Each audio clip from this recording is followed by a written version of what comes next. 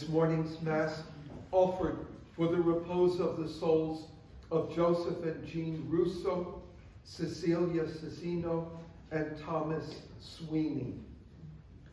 Glory to God in the highest. And on earth peace to people of good will.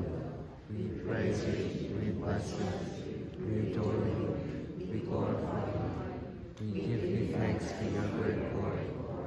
Lord God of heaven and King, O God, Almighty Father, Lord Jesus Christ, the only begotten Son, Lord God, Lamb of God, Son of the Father, you take away the sins of the world, have mercy on us. You take away the sins of the world, receive our prayer. You are seated at the right hand of the Father, have mercy on us.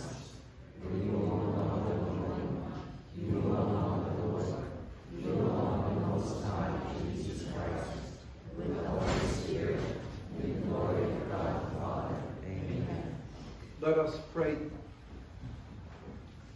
Almighty, ever-living God, direct our actions according to your good pleasure, that in the name of your beloved Son, we may abound in good works.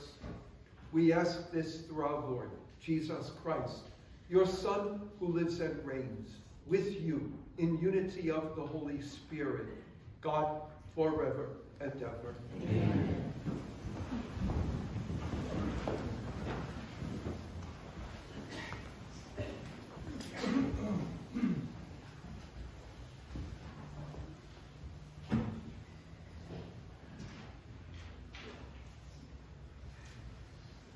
Reading from the book of the prophet Isaiah. First, the Lord degraded the land of Zebulun and the land of Naphtali, but in the end he was glorified at the seaward road, and the land west of Jordan, the district of the Gentiles. Anguish has taken wing, dispelled is darkness, for there is no gloom where but now there was distress. The people who walked in darkness have seen a great light. Upon those who dwelt in the land of gloom, a light has shone.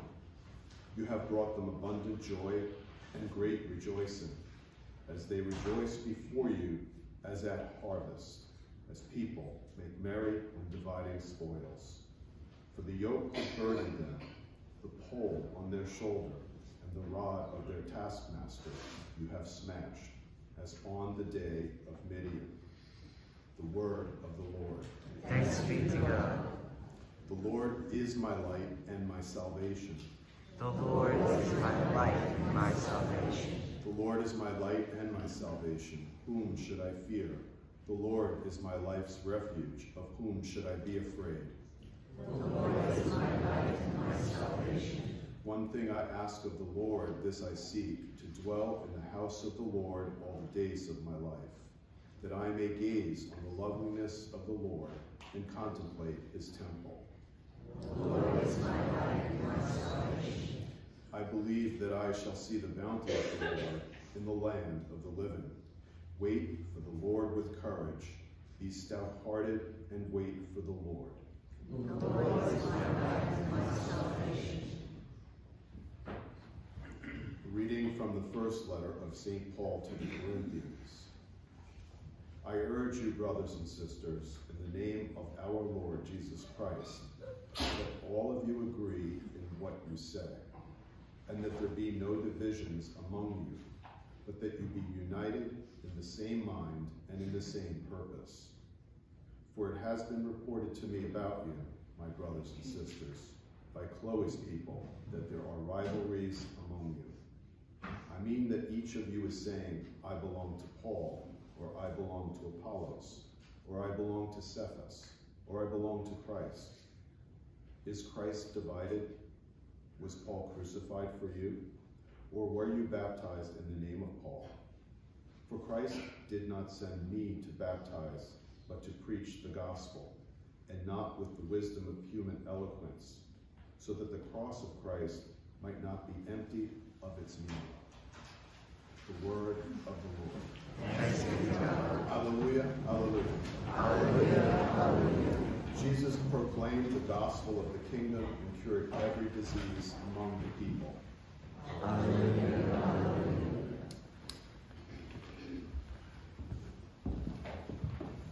The Lord be with you. And with your spirit. A reading from the Holy Gospel according to St. Matthew. Glory to you, O Lord. When Jesus heard that John had been arrested, he withdrew to Galilee. He left Nazareth and went to live in Capharnaum by the sea, in the region of Zebulun and Naphtali, that what had been said through Isaiah the prophet might be fulfilled. Land of Zebulun, land of Naphtali, the way to the sea beyond the Jordan, Galilee of the Gentiles. The people who sit in darkness have seen a great light.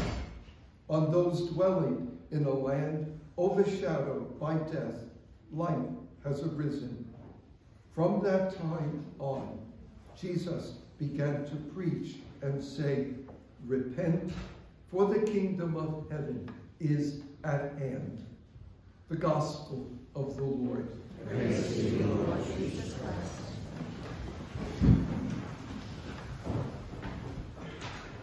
In the name of the Father, and of the Son, and of the Holy Spirit. Amen.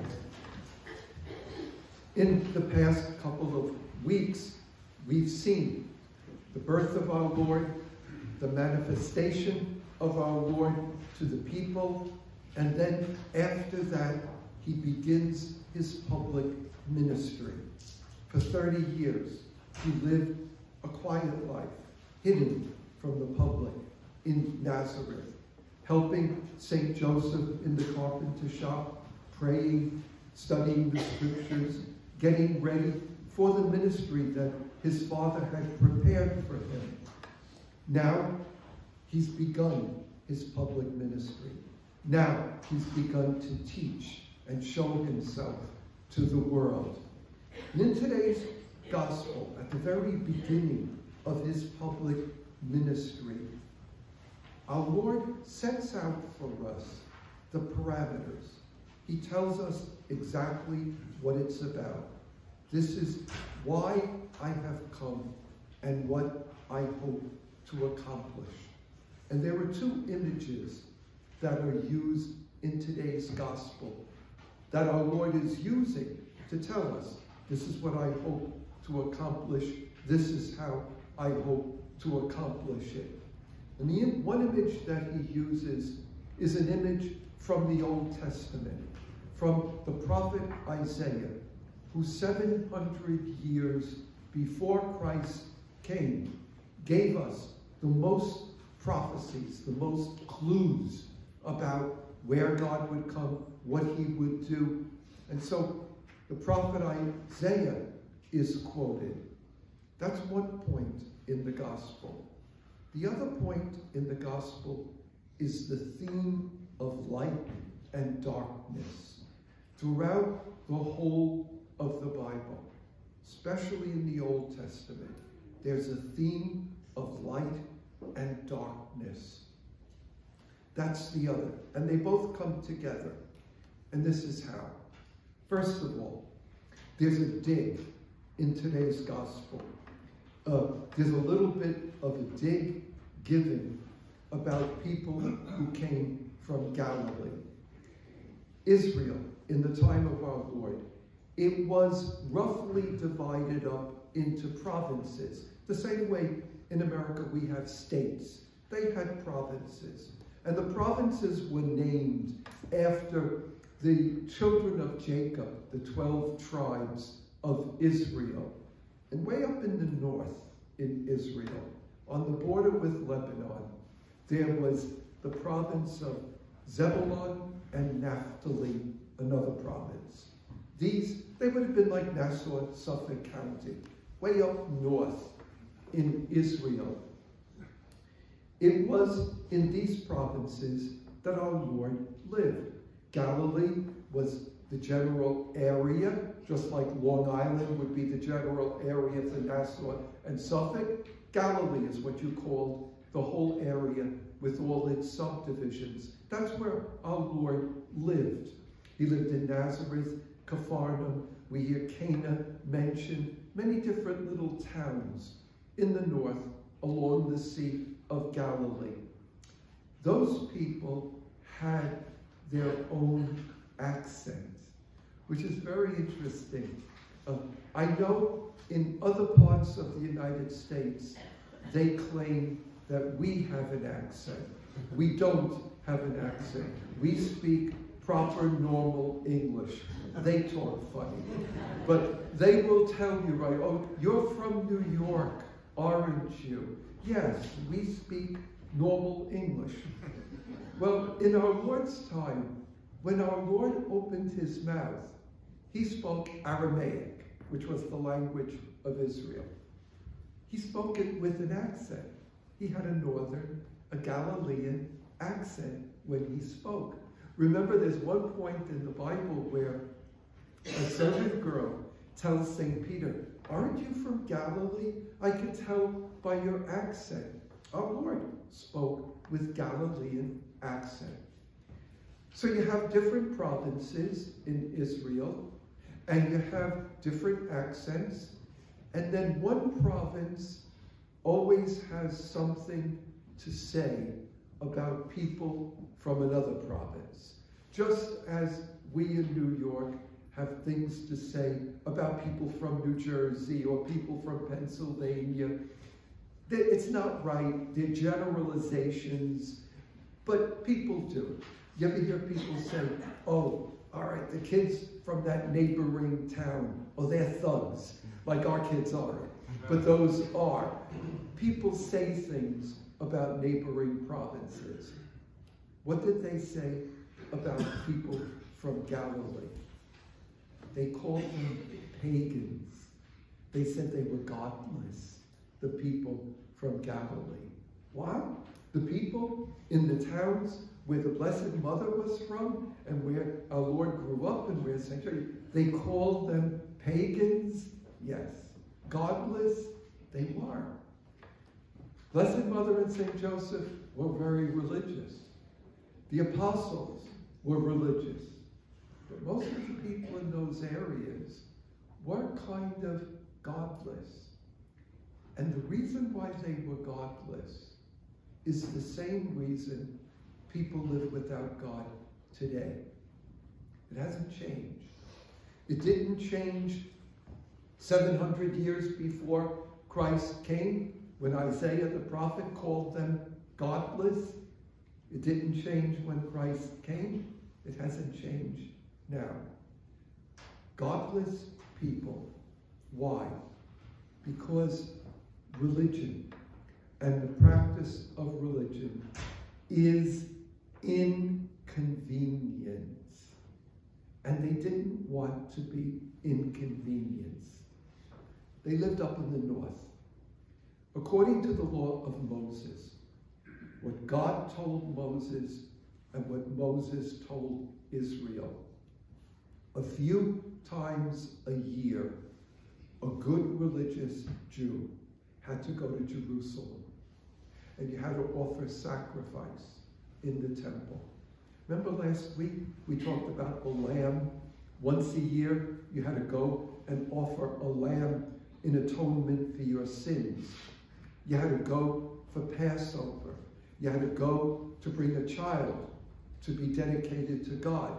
There were times when a person had to go to Jerusalem. If you lived up north in Galilee, that was a 3-day journey. It was a 3-day walk. So it took you 3 days to get to Jerusalem. Maybe you stayed in Jerusalem 2 days. That's 5. Then you had another 3-day walk back. That's 8 days, maybe 9 days.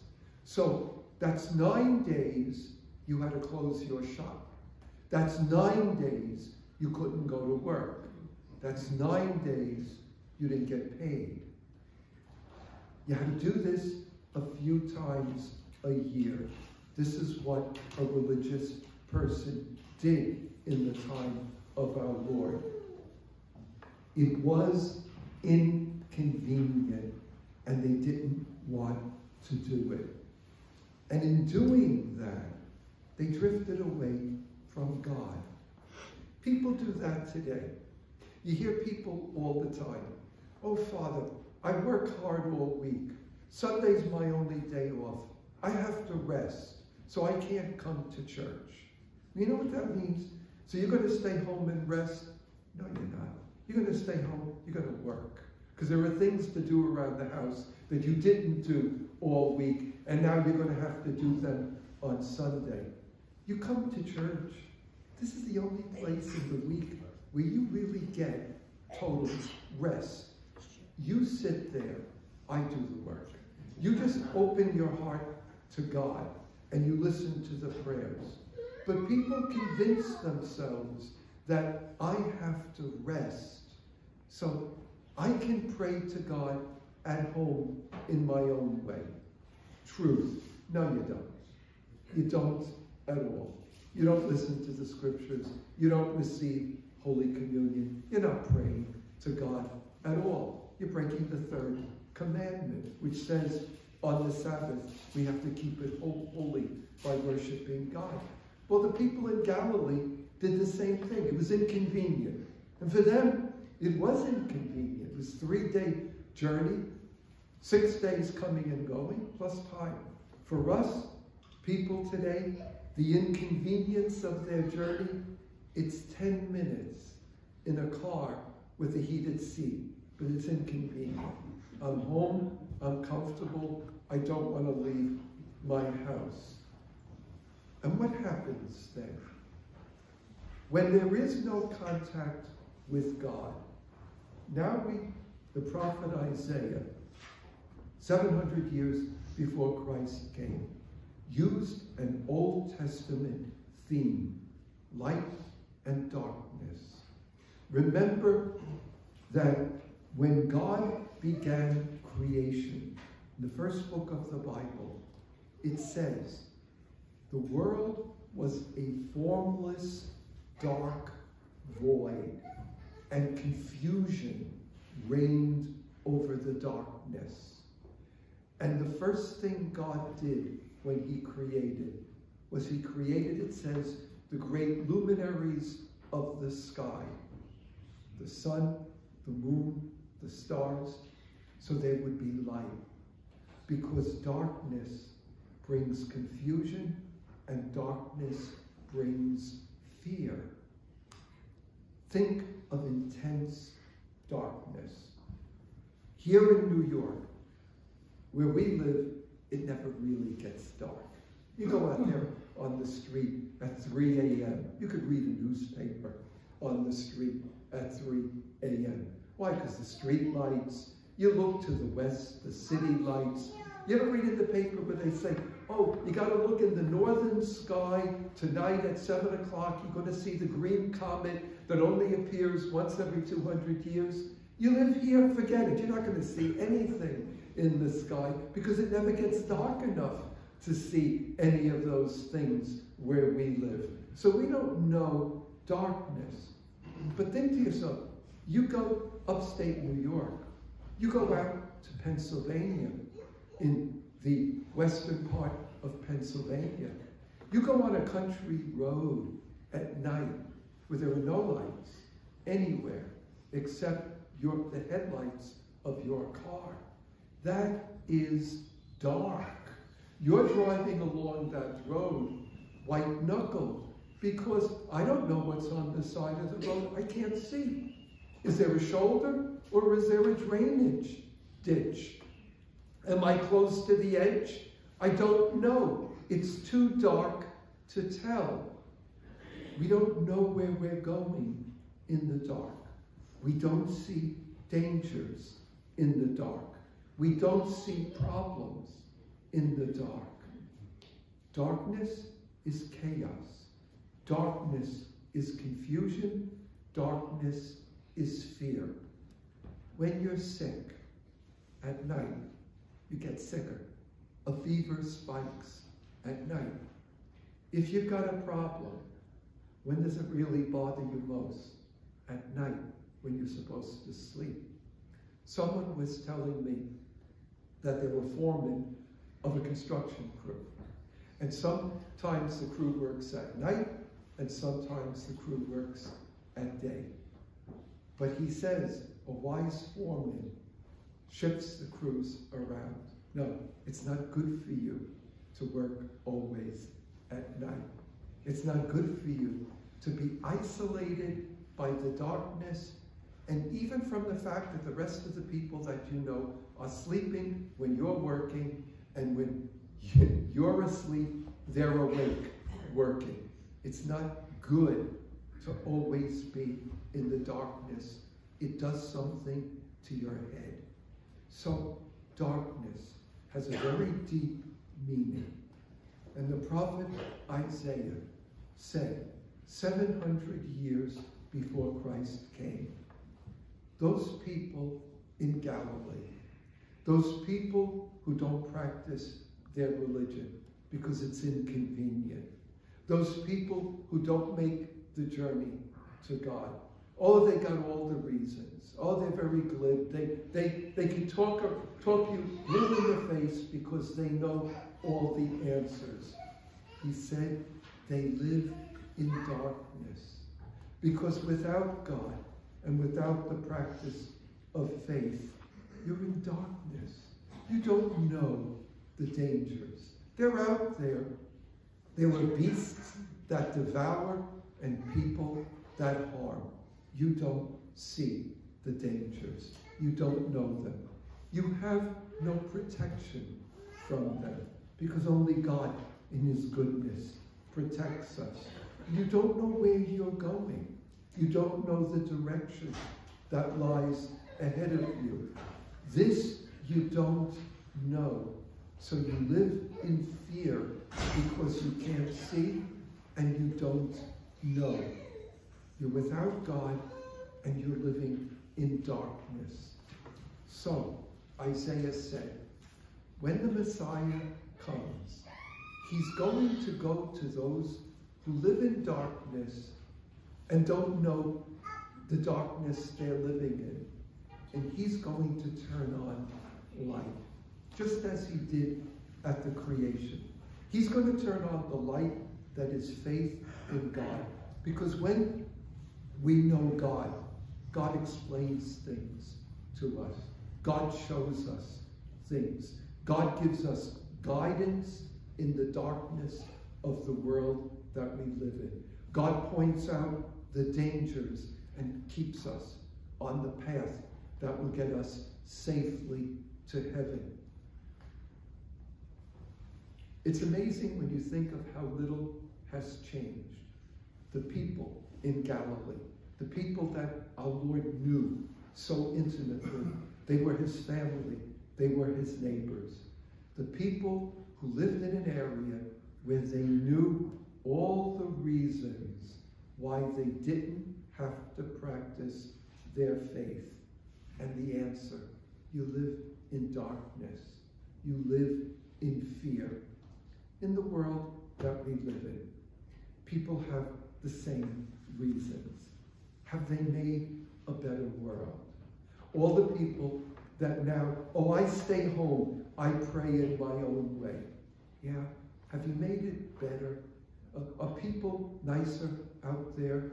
Is there more respect? Is there more kindness? Or has selfishness grown to a horrifying point in society where everyone thinks of themselves and their own needs first, and there is so little respect for other people and their needs as well? Has it become better? God came into the world for a purpose, and Christ tells us at the beginning of his ministry, this is why I came.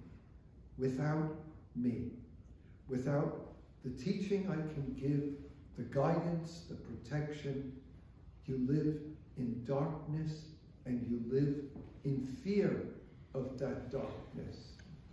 With faith, I create the luminaries of the sky to guide you and to protect you and to give direction to your journey.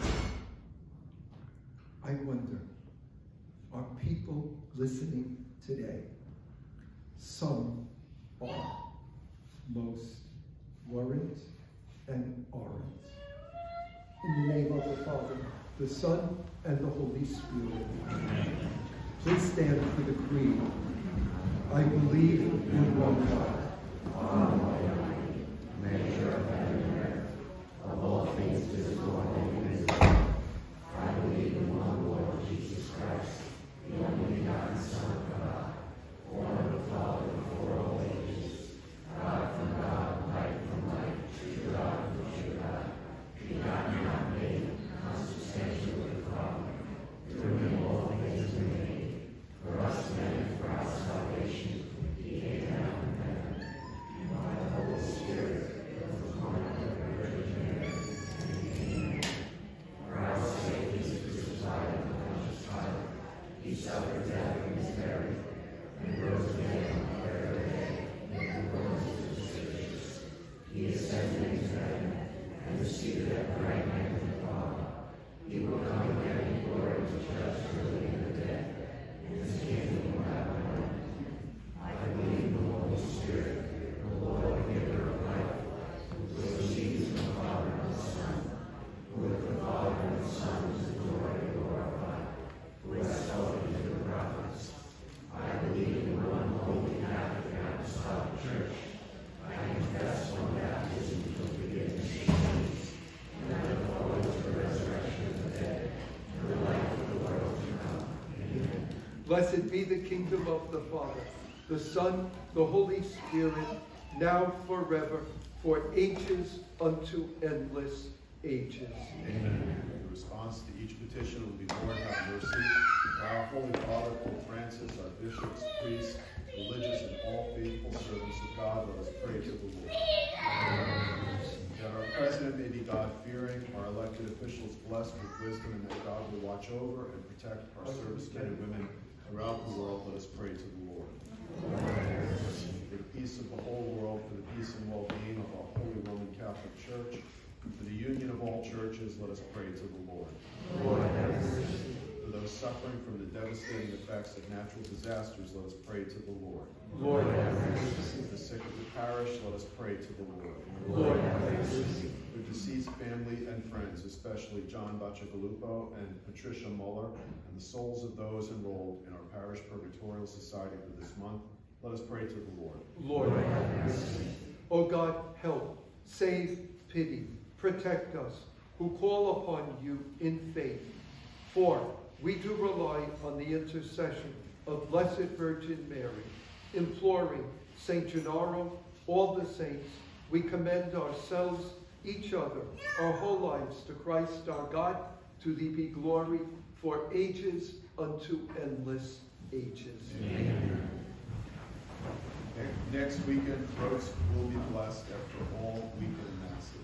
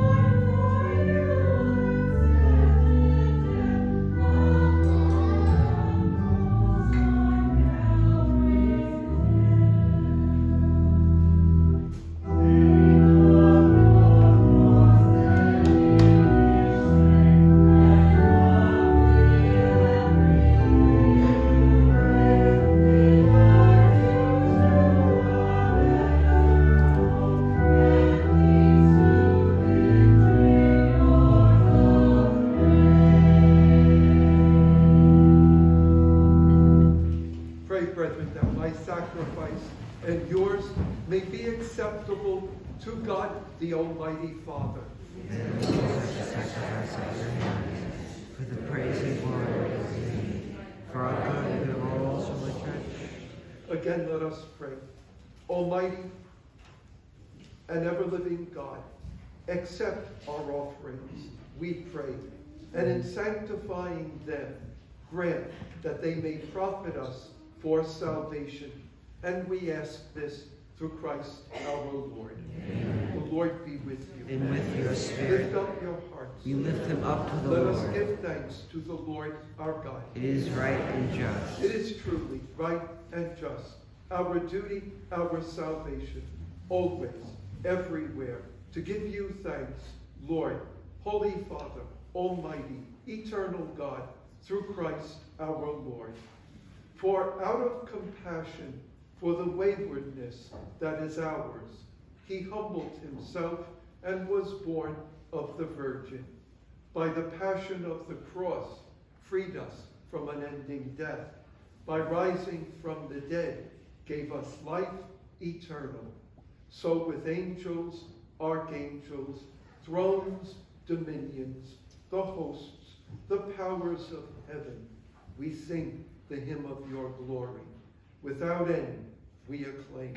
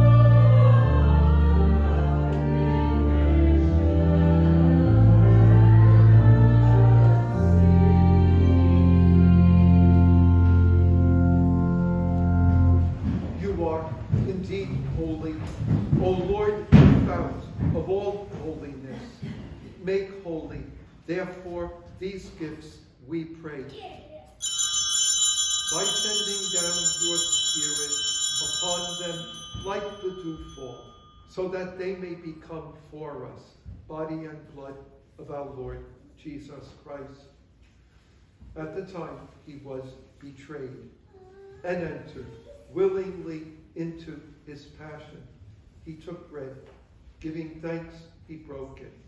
He gave it to his disciples, saying, "Take this, all of you, and eat of it, for this is my body, which will be given up for you."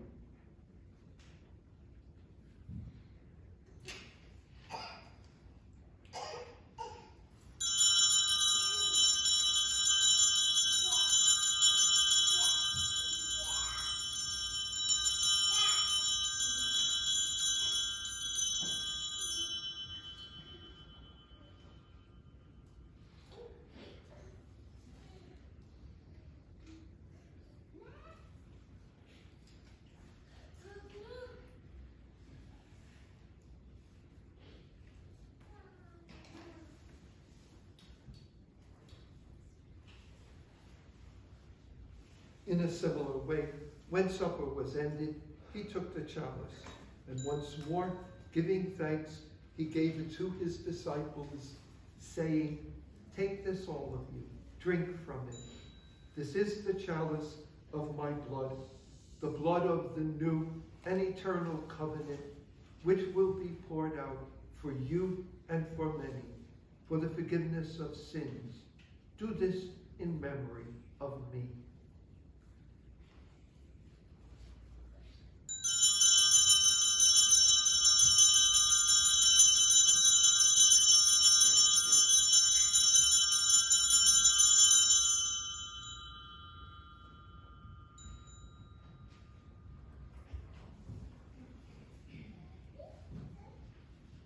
the mystery of faith.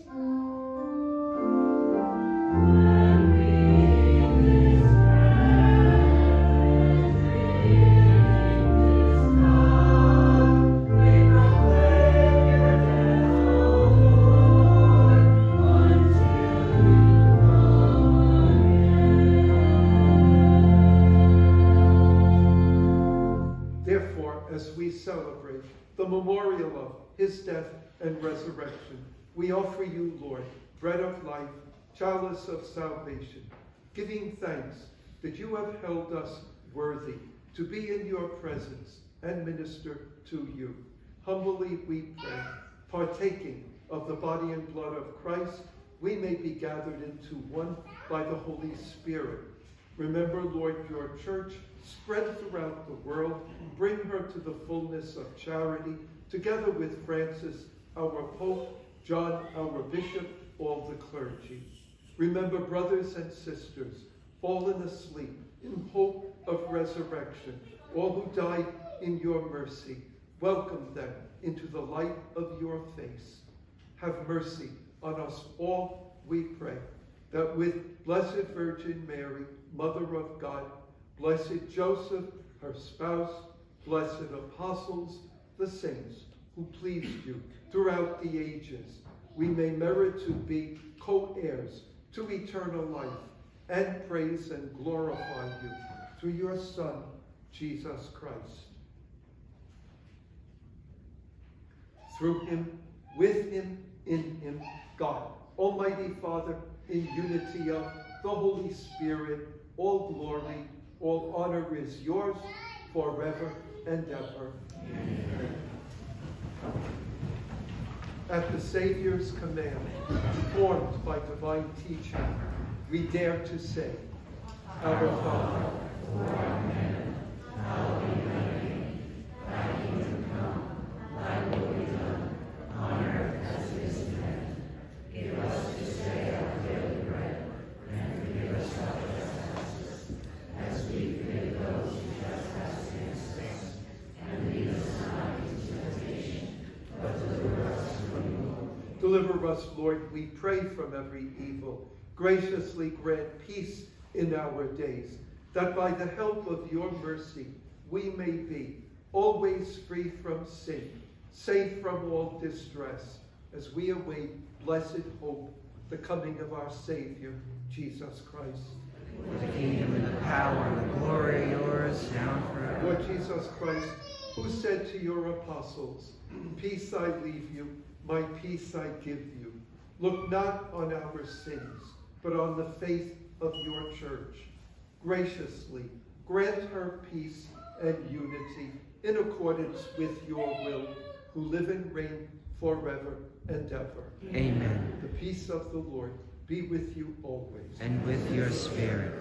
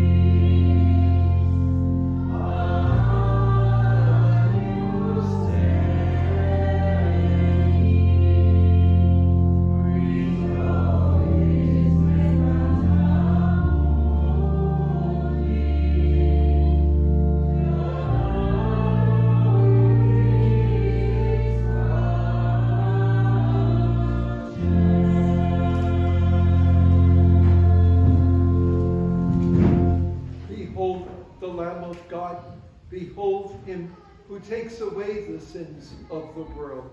Blessed are those called to the supper of the Lamb. Lord,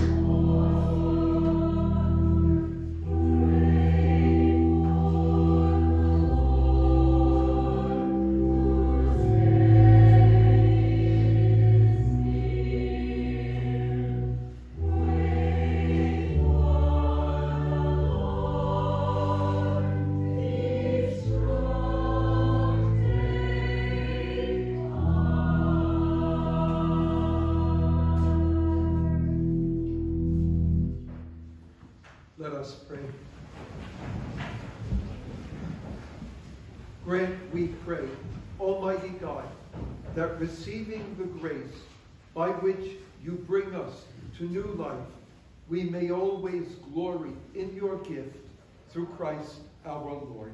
Amen. The Lord be with you. And with your spirit. May Almighty God bless you, the Father, the Son, the Holy Spirit. Amen. Go forth. The Mass is ended. Thanks be to God.